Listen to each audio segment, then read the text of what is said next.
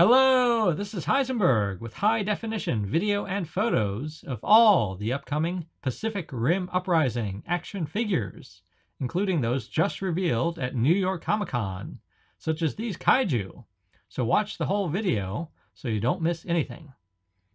Alrighty, so first we're going to start with the figures that are being released by toy maker Diamond Select Toys. So that's what we're looking at now. There are 4 figures initially coming from Diamond Select Toys. So Diamond Select Toys makes, for example, Marvel Select action figures. And in recent years, they made some excellent Godzilla statues.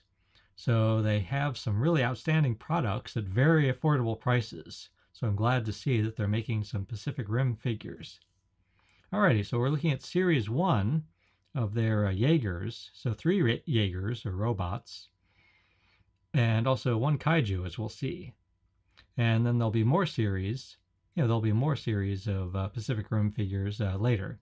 So this first initial Series 1 will be released around the time of the movie. They'll sell for about $25. Their toys normally sell in comic book stores, and I've also found them for sale on Amazon. So these are about 6-inch figures. Action figures made of vinyl with articulation. Now, one nice, interesting detail about them is that these, the way they're painted, is that they're painted as showing some like battle wear on them. It's a little subtle, but I like it. I like it quite a bit. I like the sort of like the battle wear that you can see. That there's you can see a little bit of wear and tear on the figures. Not a lot, just a little bits, and fairly subtle. But I think it looks very good. Alrighty, so what are we looking at here? Well, we just saw, for example, Gipsy Avenger, and now we're looking at Bracer Phoenix, who has like these 2 guns coming out of his chest. So if you look at the center of his chest there, now I'm showing you everything but his chest. But yeah, he has 2 guns coming out of the center of his chest. Will I show them to you? I'm showing you everything but I'm showing you everything but the chest. There they are. There's the guns. So he's looking good. And then what else we got here? We're still looking at him. Okay, so then here's the third one, Saber Athena. So this is the Saber. Oh yeah, that was Saber Athena. So I looked at that, and there's, there they are. So here's some photos of them. All right, and then here's the Diamond Select Toys Kaiju. So this is an unpainted prototype, way up high in the booth, by the way. So it was quite the challenge to get the video of them, but I got it. And yeah, so this is a good looking giant monster.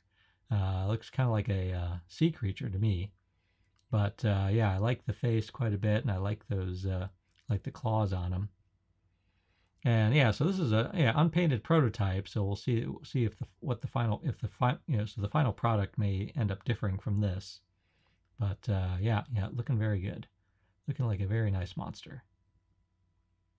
Nice claws. And then I've got a still photo of the head, which I'll show you in a minute, so you can see more detail of the head. So here's still video of him. So yeah, looking forward to this guy. And pretty soon I think I'll show this. Yeah, there's the still photo, which I sort of like tried to show you the contrast so you can see the detail there. Yeah, looking good. Alrighty, now moving on. So now we're looking at the action figures made by Tamashii Nations. So Tamashii Nations is part of Bandai, and they make, for example, the SH Monster Arts figures, which are the Godzilla figures. Now, one thing that's quite surprising about the announcement of these Pacific Rim Uprising figures from Tamashii Nations is that they seem very affordable. They're saying that they're only going to charge from $20 to $40 for these figures. Most of them will be $30, and that's just dirt cheap compared to like SH Monster Arts figures. Don't know what happened that they've been able to make the price so low, but hope it's really true. It's on the literature. Alrighty, so these are coming out in February. They'll be sold, for example, by Barnes & Noble, and hopefully also by Amazon, because Barnes & Noble is a horrible store. they may go out of business by before February. They're just terrible. I do not recommend trying to buy these figures from Barnes and Noble, especially their online website. Man, stay away from that. That is just, that's a huge headache. So yeah, try to find it on Amazon anywhere but Barnes and Noble. So yeah, it's sad. Yeah, it's sad. Maybe they'll get their act together one day before they go out of business. Alrighty, so these are also about 6 to 7 inches tall, and then they've got a kaiju too, which we'll see, and that's 9 inches. So here we've got six figures, including this one just revealed at New York Comic Con. So this is newly revealed. This black one is Obsidian Fury. Yeah, this is Obsidian Fury that we're looking at now. Very dark color. Had to sort of adjust my camera to sort of try to pick up the detail on him. So yeah, looking very good. Now with these, and then which one are we looking at now here? I believe this is Guardian Bravo with like this little whip here, which I think he can grab things and throw things with his whip. Yeah, this is Guardian Bravo. Now notice with these look much more sort of like slick, slick and clean, like they just came out, like they just got washed and waxed. So it's sort of a different look from the Diamond Select Toys ones. Diamond Select Toys ones show a little bit of wear, not a lot of wear, but a little bit of wear, a little bit of battle damage. These look like just shiny and new. So that's one contrast between them. So which one is this that we're looking at here? This is Titan Redeemer with that ball on his hand. Very impressive looking ball. And then here's Gipsy Avenger again. So yeah, they're all very distinctive. And Gipsy Avenger is the one that's going to be sold for $20 according to the literature. Yeah. Oh yeah, he's looking good. So what else do we have here? We got more of that. Here's Gipsy Avenger from another angle. Yeah, trying to show you. And then which one is this guy? Try to remember here. This is, what's it? Oh, this is the guy with the guns again. So this is the Bracer Phoenix. Bracer Phoenix with the guns in his chest.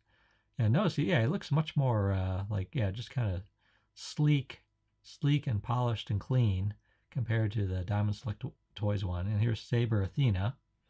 So this is the one with female pilots. Yeah. And so again, these were on display at, and there's the kaiju.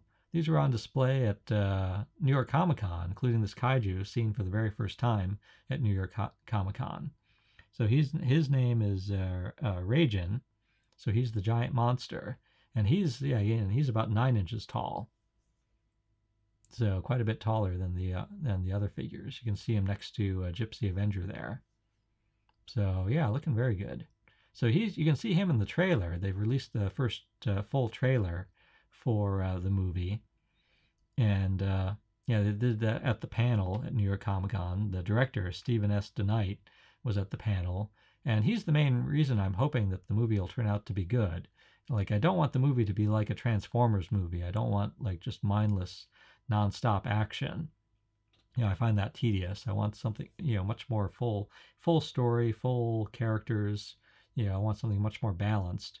And Stephen S. DeKnight has done some excellent work on television. He was a writer on Buffy the Vampire Slayer.